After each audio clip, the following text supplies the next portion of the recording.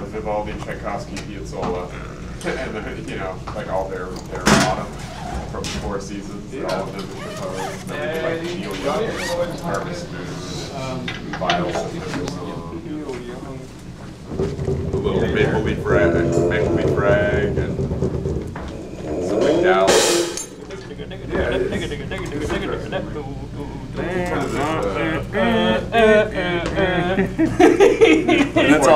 That's all homorythmic, right? Yeah.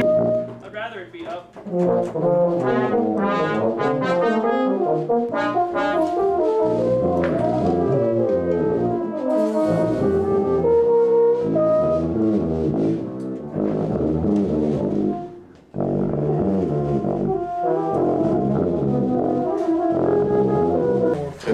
It's interesting.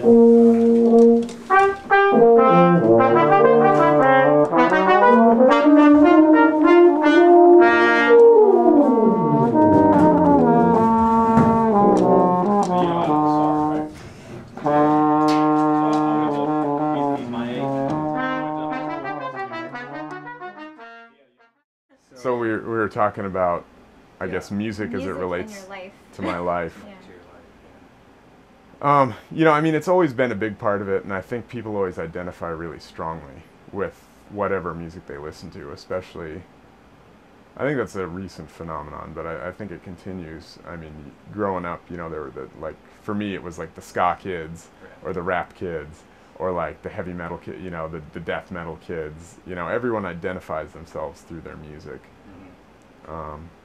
So, I mean, that was part of what music meant to me. You know, when I was at various points, you know, I went through the ska scene, the death metal scene, the punk rock scene, the rave scene, you know, and all that music has stuck with me. Classical music was just kind of, it was just a challenge. It was always there. It was it was a neat endeavor. It was something that got me some recognition, and I enjoyed it.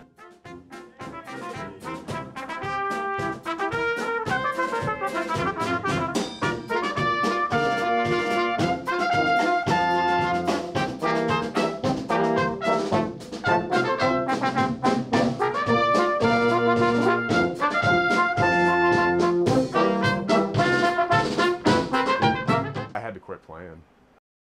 So I finally went to a doctor and got a diagnosis of what they call focal dystonia, which is a neurological condition. It affects fine motor neurons. So, and usually it's like, they don't know why it happens or what predisposes you to it particularly, but it usually has to do with a repetitive activity or something that you've focused really finely. So for example, violinists will get it in their hand, and usually it manifests as when you activate whatever, and it's really specific. So like for a violinist, it might be when they put their hand in the playing position, it'll just clench, like all the muscles just fire, and it's a neurological thing, like the paths just get crossed in the brain. Dystonia, a neurological movement condition in which repetitive, sustained muscle contractions cause abnormal postures. Dystonia can be caused by genetics, trauma, or repetitive, high-precision tasks. Individuals who perform these repetitive, high-precision tasks include musicians, engineers, architects, and artists. Symptoms include pain similar to restless leg syndrome, cramping, and involuntary muscle spasms. Individuals who do not seek professional help and continue to repeat a specific high-precision task are at risk of muscular deformity, i.e., focal hand dystonia, also known as writer's cramp, cervical dystonia, which can be found in violinist's neck position, and Mejia's syndrome, whose symptoms include a sustained pursing and tightening of the lips. So something similar happened with my lips. So every time, you know, I mean, it got at its worst, yeah. You know, I'd just put the mouthpiece on my lips and my whole face would just shake. You know, it's because the muscles would just clench and then, you know, fight each other. So did you have to change your instrument? I had to quit playing. I fought with it for a couple of years and finally just, you know, the prognosis wasn't good. You know, at the time I was just starting a career and I was actually fairly successful and fairly busy, and, you know, for considering how young I was and how long I'd been living in DC, but I cried a lot, you know, when it first happened. No, I mean, it was horrible. It was horribly depressing. It was like everything I'd defined myself as and wanted to be was suddenly taken away. I still have trouble when I play. Like, I switched to trombone, but I still play quite a bit of alto horn, and now I play alto trumpet in this Balkan band, which is, the mouthpiece is bigger than the horn mouthpiece, but it's similar enough I have to be very careful. Four bars before that, start slow.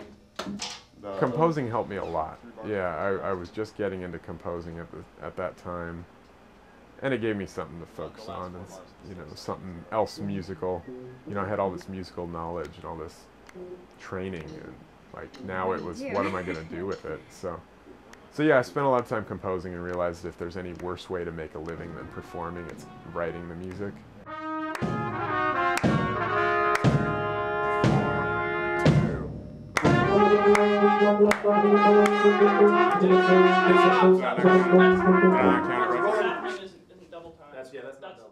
So I started arranging tunes here and there for the brass quintet. We tried to do a couple, and then with the Mercury Season group we would do a couple, and they always went over really well, you know, if I could get the performers to learn them, because they're usually fast and hard and odd meters. And so we just kind of kept doing that, and then eventually I was like, well, why don't I see, I kind of knew enough of the right people, and I'd met Richie, our drummer, and I didn't think he'd have any interest in it, but I was like, well, hey, you want to play in this Balkan style brass band, you know, it's going to be a lot of weird meters. And he's like, sure, why not? And so I just happened to know the right people at the time, and we got together and rehearsed for a summer and played a couple shows, and I had no idea what the reaction would be.